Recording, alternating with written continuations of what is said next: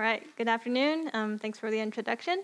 And first of all, I'd like to thank the organizer for putting together such an awesome meeting. I've learned a lot since this morning already. Today, what I'm going to talk about is decoding the cosmos, applications in astrophysics. Basically, I'm going to tell you about what we use in a day-to-day life in studying astrophysics in general. My name is Chihway Chang. I'm currently a postdoc at ETH Zurich in the cosmology group. And as I advertise in the abstract, I'm going to focus, or the main part of my talk is going to be on two explicit examples in science analyses. First one is mapping dark matter using galaxy shapes.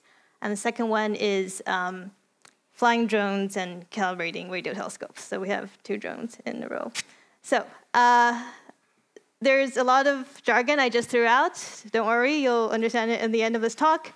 You might think drones and dark matter, this is like two random things, and it may or may not be related to Python at all.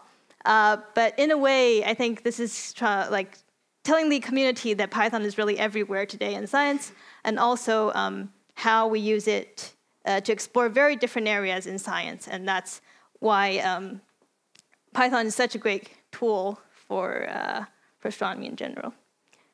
Okay, so just to put it out there, I'm a physics by training. My coding skills is probably close to you guys when you were all 13 or younger.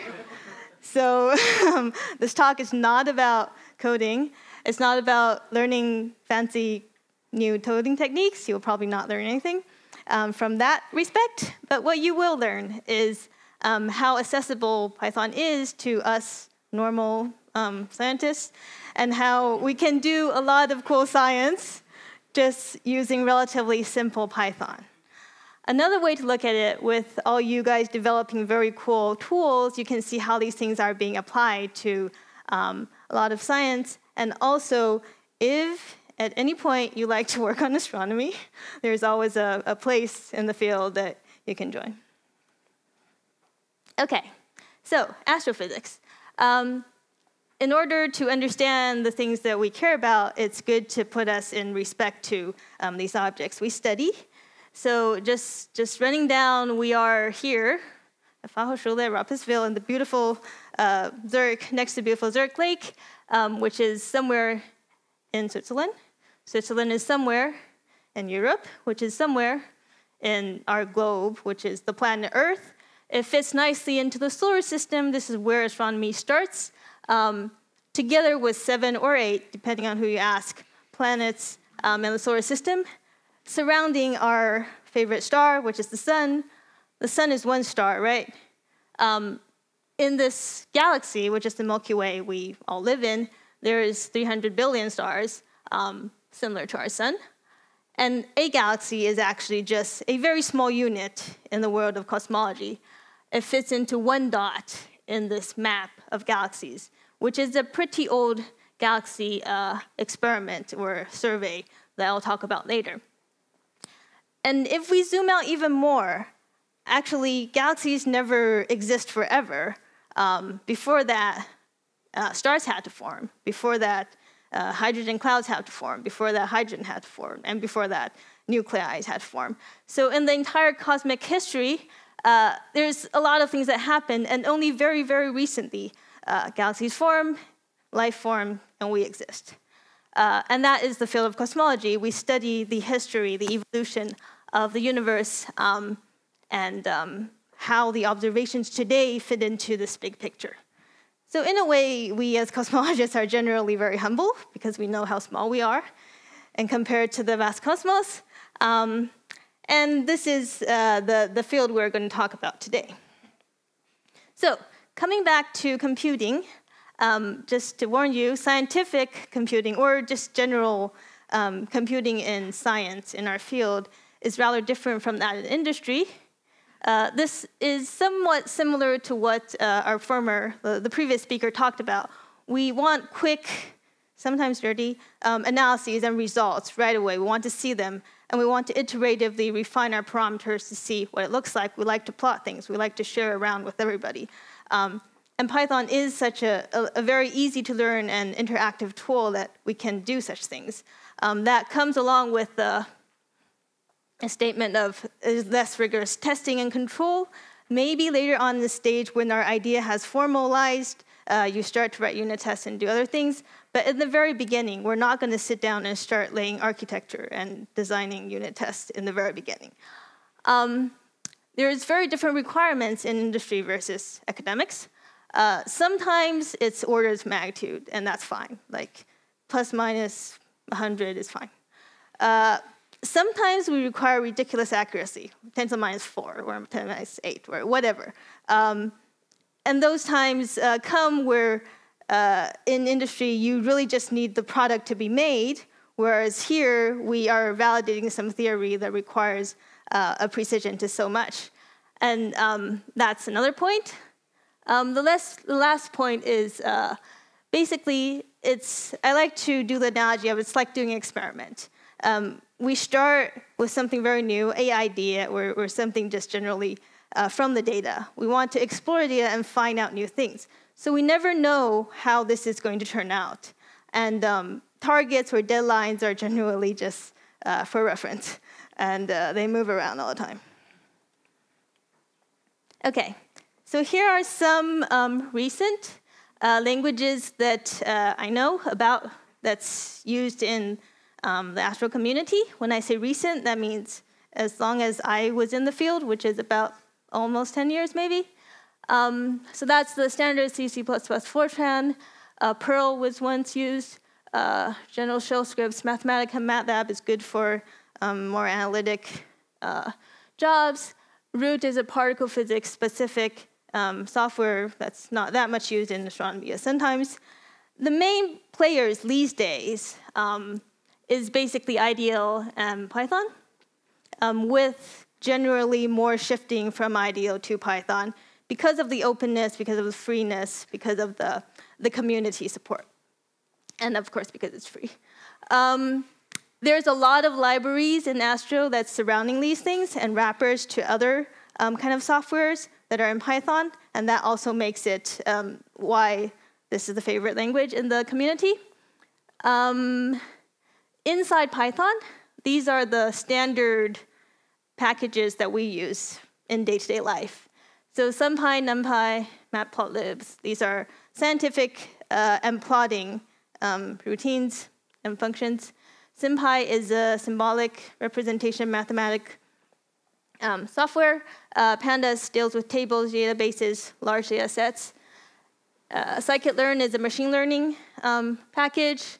AstroPy is just a general package that packs together a lot of astronomy functions that normal people won't really care.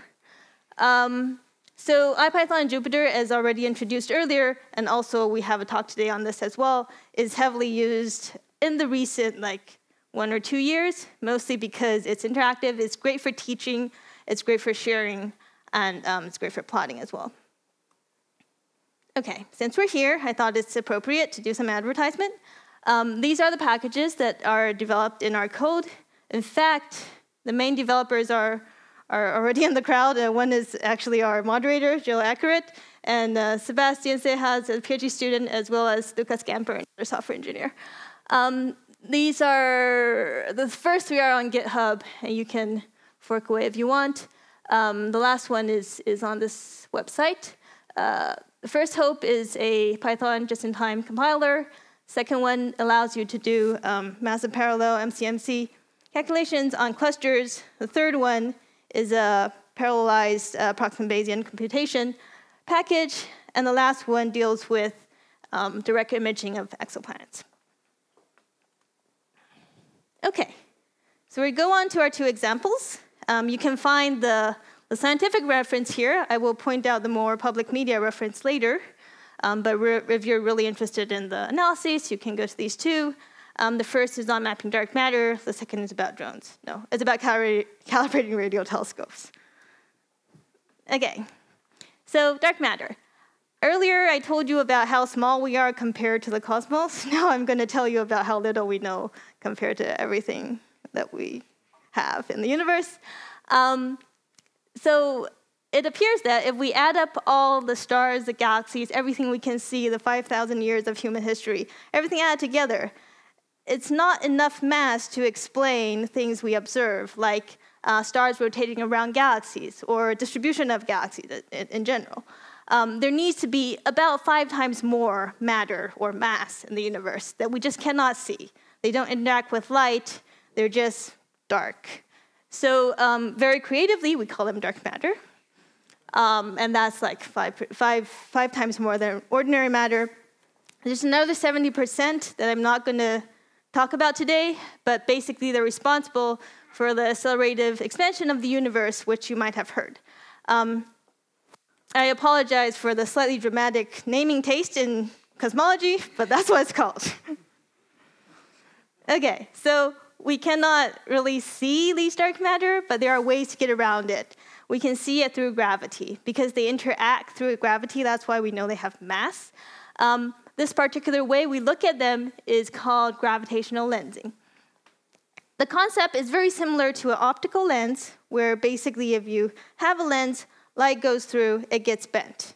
In the same way, in Einstein's general relativity, he predicted that light passing through a very massive object, it will be bent because of the curvature of space-time.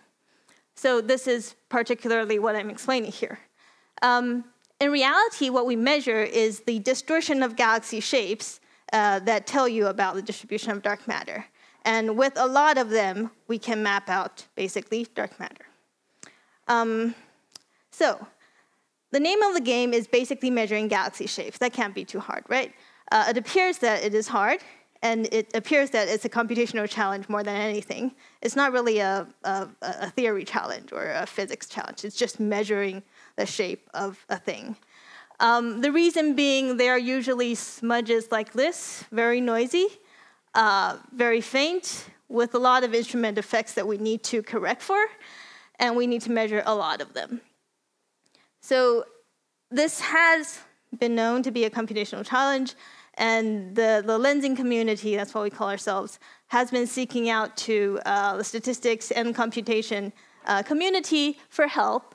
Both Kaggle and Pascal, you might have heard of, is machine learning and statistics challenges, public challenges.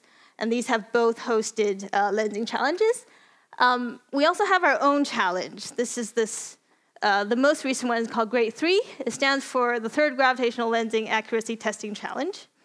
And it just recently finished. The whole code is actually hosted on GitHub, and it's mostly in Python as well. So basically, this is what we do. We measure galaxy shapes, and we try to figure out what it means. The particular analysis I'm going to talk about today comes from this telescope and this survey. It's called the Dark Energy Survey, or DES, as I will talk about later. When we talk about survey in astronomy, what we really mean is we want to take pictures of the sky in a very large area, not on a particular object. It's just generally surveying the sky as much as you can go. So this is the telescope we use. It's called Blanco. It's in Chile. It's a 4-meter class telescope.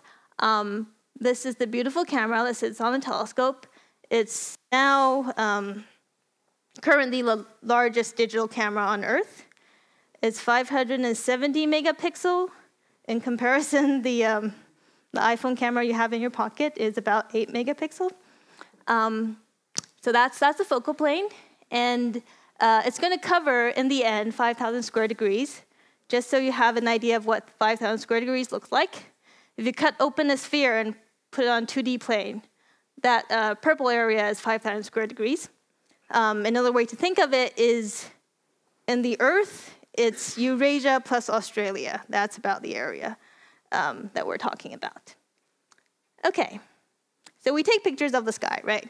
And the pictures generally look like that, not very impressive. This is only a very, very small patch of an image of the whole footprint. We do some calibration, some cleaning.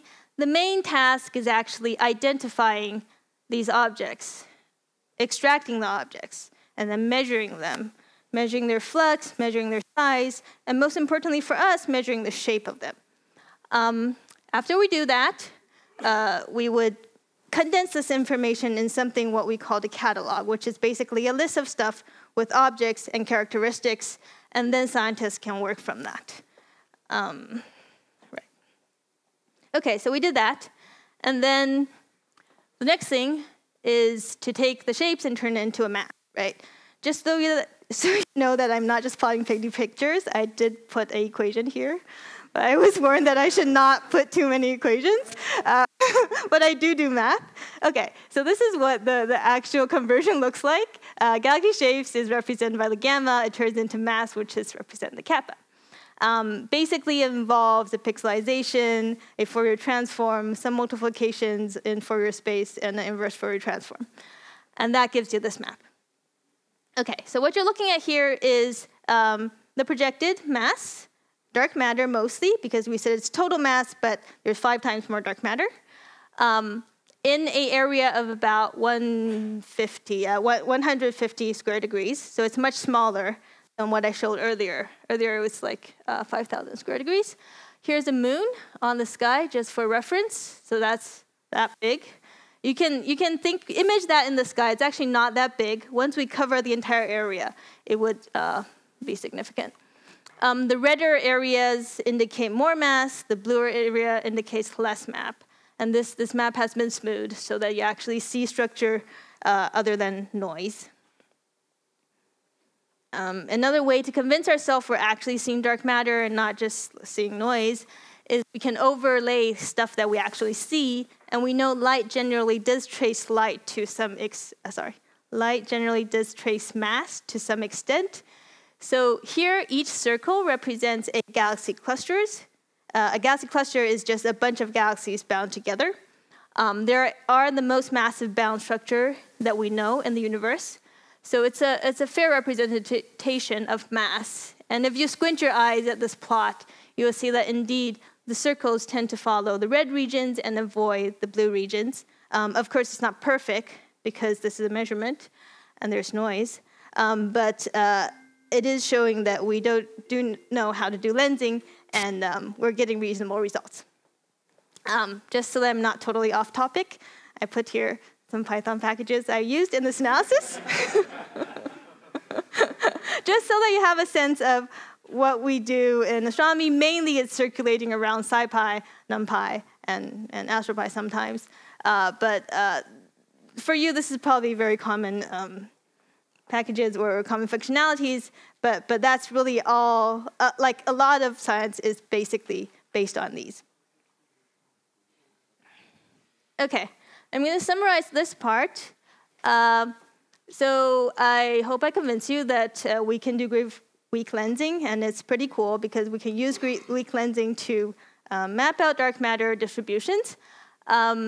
This appears to be a computational challenge, and we have historically appealed to the computation community for help. And we use the data from Dark Energy Survey to make maps, and this actually appeared on a few public media, Spiegel and BBC, which I have links here if you're interested in reading it. The first one is in German. You don't really read it. Okay. Now switching gears, I'd like to talk about a very different project. This is on calibrating radio telescopes.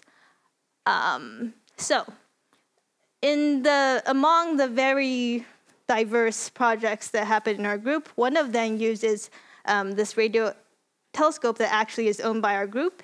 It is about an hour outside Zurich. It's not that far, in this beautiful dairy farm. The farmer lives actually just in that house. I'm out of light, yeah, that house. There's 2 telescopes in this observatory. This is the 7-meter. There's another 5-meter sitting somewhere over here. And that's basically our telescope. We call it Blind.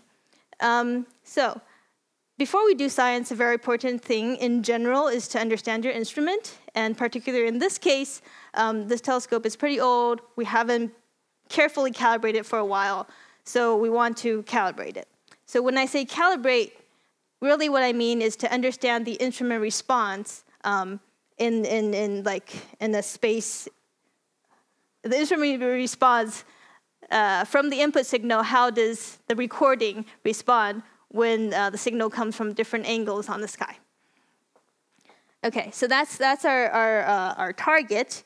And normally what people do is they look at bright things in the sky, like the sun, the moon, some supernova remnant, or other things. But that has the disadvantage of you are limited by the flux of the object, what time it is on the sky, and where it is on the sky. So in one of these random coffee sessions, like this crazy idea came up. Why don't we just fly our own source, right? How hard can that be? We just put a source on a drone, fly on top of the radio telescope, and map out the beam. It sounds very sensible, right? So that's what we did. So here's a schematic of what the experiment looks like. This is our radio telescope. The drone will be flying on this plane 150 meters above ground. 150 meters, by the way, if you're ever interested, is the maximum height a drone can fly in Switzerland without getting a permit. Okay. So that's where we fly. And it accidentally has also been being the far field limit for our telescope. That's just an accident. Okay, so we're going to fly in this gritty pattern so that we can map out in high resolution what the beam or the response look like in these different points on the sky. This is, of course, the main rule or the main character in this experiment, the drone. It's a hexacopter. It's from this local company called Copter Shop, if anybody knows of it. It's carrying this transmitter, which is going to emit signal, like pulses signals, where we're going to record in the telescope. We even bothered to print a ETH signal on it. And the maximum weight for the load is 2 kilograms, while the entire thing is about 11 kilograms. Okay, so what's the computational challenge in this one? It's a very different one. It's not too much like fancy coding or difficult package or very hard math. It's really just interfacing between these different things that are not designed to be interfaced together, because this is an entirely new thing that people never thought of doing. So this includes the Copter Shop people, includes our radio engineer, and includes these scientists that don't really know much. So communicating and sharing the ideas and making plots and just exploring the data on the spot is a very important thing in this particular experiment. And for that, IPython Notebook is just perfect. So we can make a plot, we can show it to our engineers or show it to Copter Shop people, and then they can on the spot make comments, try this or that, whatever. So this is one of the projects you actually feel like it's doing an experiment, because it's new and you never know what it's going to turn out. Okay, so this is what the data looks like, and I'm just going to walk through the processing. This is raw data. So remember okay, so let me explain a little more. This is the raw data of the drone flying from far away to just right on top of the beam and then far away again. Okay, so right on top of the telescope, it should have maximum signal, and away it should have low signal. These wiggly things is basically like a diffraction pattern where you're supposed to see wiggly things. Because the transmitter was pulsing on and off, we have these jaggedy on-off signals. And also because there's imperfection in the transmitter, there's this spike at the end of the off signal. Okay, so the question is really just linking this to the data on the drone. So we want to know where was the drone when we received signal X. And then to clean all this crap, interpolate it. This low red line is actually the emission from the drone itself and not the transmitter. So we need to subtract that in order to get our final signal. Okay, so that's all done in Python. Everything is very well controlled. So we do this for all the tracks in both directions, and then we can make a map. So this is one of these maps. I say it's 3D because it's 2D, and then the third dimension is in frequency. This is just a simple interpolation, and you can see when the drone was right on top of the telescope, let's have maximum signal. If you squint your eyes, you can see a ring-like structure going out. That's a diffraction pattern. And you also see a diagonal feature, and that comes from the polarization of the telescope. But basically, that's our results, and we're very happy with it. It's fairly consistent with other methods we measure, but it's relatively flexible because we can fly a drone anytime we want, basically. And yeah, I'm just listing other packages here. You've noticed that the plotting has become better in this set of analysis because we start using Seaborn. Yeah. So to summarize this part, as I said, this experiment has the characteristic of there's a lot of interfacing and communication, and it's also a very new thing that does not have a set like ritual we need to follow. So it's a lot about exploring, a lot about testing and changing things. iTypeFile Notebook has been a very good tool in this regard. And of course, drones are very cool. Okay, so you can also read about a more general description of this piece of work on this blog post called Astrobytes. Okay, so basically, that's the 2 experiment, and this is my summary slide. So today I've told you about the general culture in a typical astronomer's daily life, using Python in the day-to-day life of analyzing data. I walk through the 2 examples I'm showing here, and I'd just like to end with there is a lot of stuff between us and the vast cosmos. Most of them can be solved with Python. Before I end, so I just like to thank the very cool people I work with. Aside from the entire cosmology group, there's also the DES collaboration.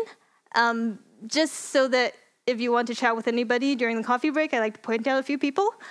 So Lucas Gamper and Jill Accurate, I already pointed out, they're 2 software consultants. We're basically software scientists in our group that support most of our needs in software development and questions. On the bottom, aside from me, there's 3 other PhD students, Sebastian Sejas, and Gina Nicola, and Simon Bear. There are 3 PhD students, and anyway, they're all very cool. You should all talk to them. Right. Okay, so I'm going to end here. However, I can take questions, or we can watch a movie first. This is only lasts for 4 minutes. We still have time for questions afterwards. How about that? Let's do that. Okay, so this is really nothing to do with Python. This is just really...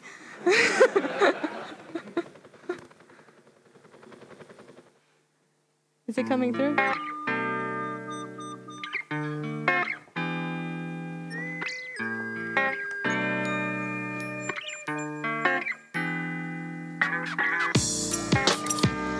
Too much?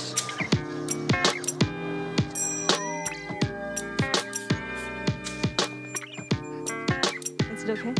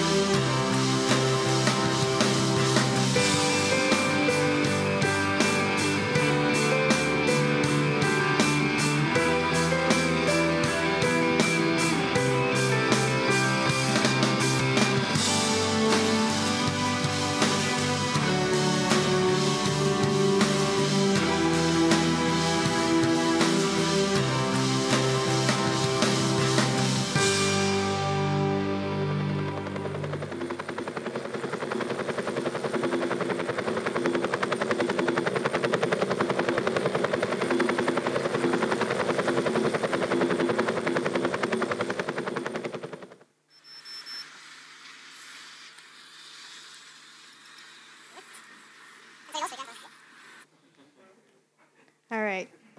That's it. All right.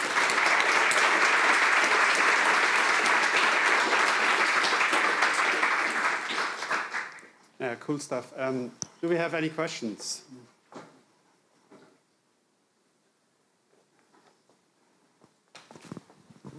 Is there a simple experiment I can do at home with Python and cosmology? So, do you have an idea? Study at home, yes. So you can download like public data. Like there's this Sloan Digital. There's a lot of these surveys that are slightly older, but they're public, and their interface is usually pretty good. So you can play with the images. You can try to come up with an excellent way to measure galaxy shapes, and then you tell us, and then we're all good. So it's not directly cosmology, but one of the packages that Chihway mentioned is Pinpoint. It comes with a set of data in the package, and you can actually process the data and look at the exoplanet then. When you were learning Python and when you're using Python on your day-to-day basis and the packages that you use, which resources or communities do you think are most useful to you or most important to you to work with Python and the packages? I mean, I would say, of course, Googling is very useful, right? Like the Stack Overflow and all these, just general Python documentation. And it does help that Jill is in our group and there's other software support that is in our group.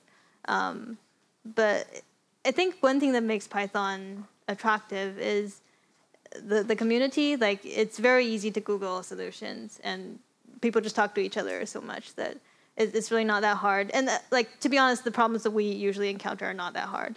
So it's easy to get answers just by going online. If it's slightly harder, then yeah, I would just go to some of the more Pythonic people and ask them.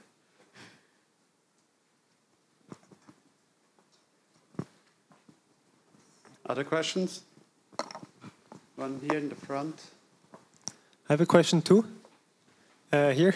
Yeah. If you use the drone to calibrate the telescope, how did you calibrate the drone so that you know that the pattern it should fly is actually being flown?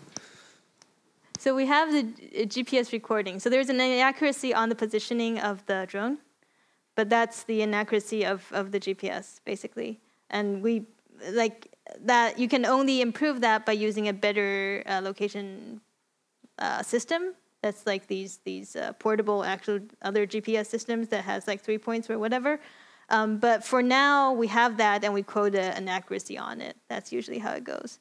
But yeah, that's our understanding of how well the drone is on the sky is according to how well we know the GPS system. Another question here? I have the same question. Oh, okay. Just as a follow-up, I was wondering, are you using just GPS or did you use GLONASS and Beidou navigation system? Okay. So this was the first try. We just used the GPS. And there was actually like a day that we couldn't do it because like there was only 2 GPSs on the sky. We needed to wait when there's 3. So there's some of the things that just happened during the experiment.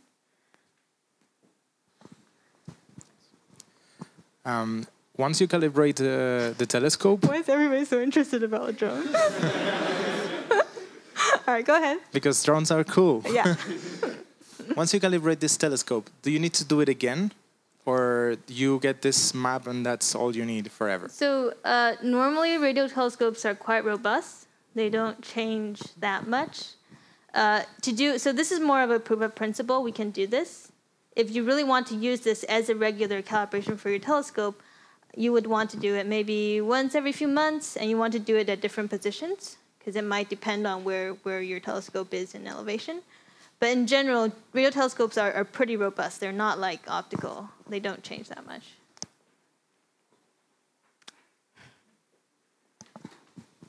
Hi. It's mostly a comment, not a question really.